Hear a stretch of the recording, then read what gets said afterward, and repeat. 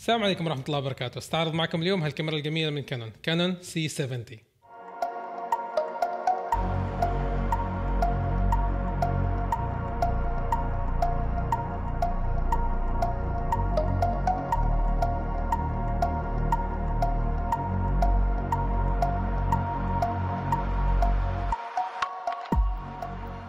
هذه الكاميرا مدخلك للتصوير السينمائي والتصوير التجاري. كانون حاولوا يبدعوا في هذه الكاميرا ويعطوكم كاميرا ببودي شوية أخف، ببودي أصغر، يعني لما تشوف عليها كأنها دمج بين الكانون 1DX Mark III والكاميرات اللي أصغر منها. طبعا هي تعتبر أخف وأصغر من الكاميرات السينمائية الكبيرة والثقيلة، وتعطيك شغل جدا مميز. الكاميرا هذه يعتبر سعرها جدا ممتاز مقارنة بالأشياء اللي ممكن تعطيك إياها الكاميرا. الكاميرا فيها أشياء كثيرة حلوة بستعرضها معاكم.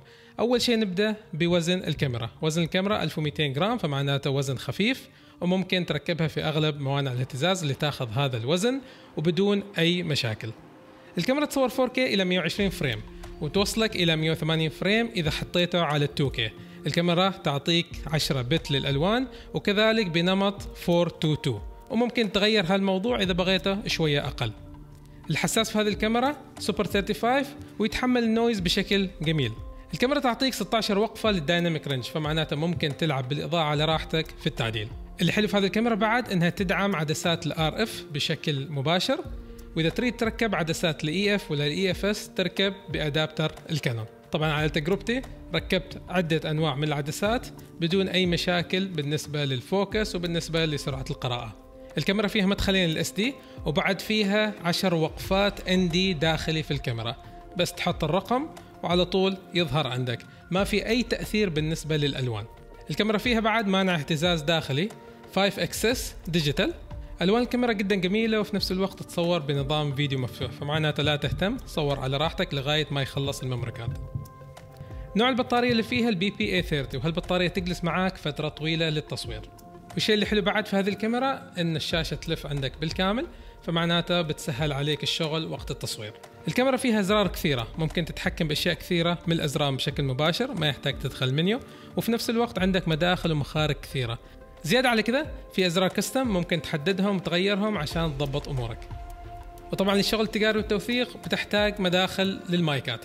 الكاميرا هذه فيها 3، عندك 2 انبوت ميني XLR، وعندك كذلك المايك العادي. الكاميرا بعد جيب HDMI كامل، فمعناته ممكن تركب أي شيء بشكل مباشر لها.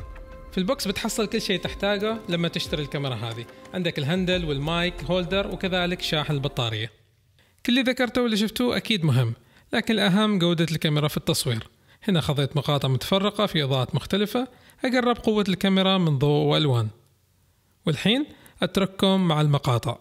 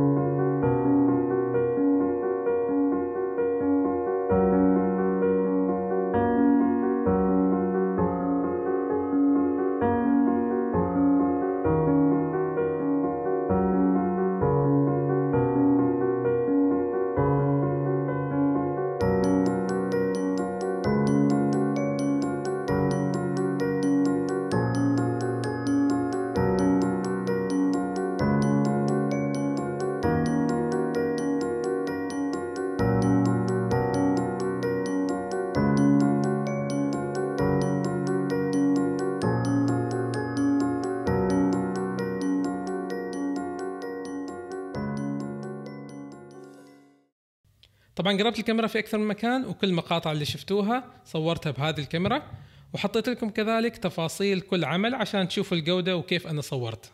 وبالأخير هاي تجربتي لهالكاميرا الجميلة، أتمنى أنكم استمتعتوا واستفدتوا.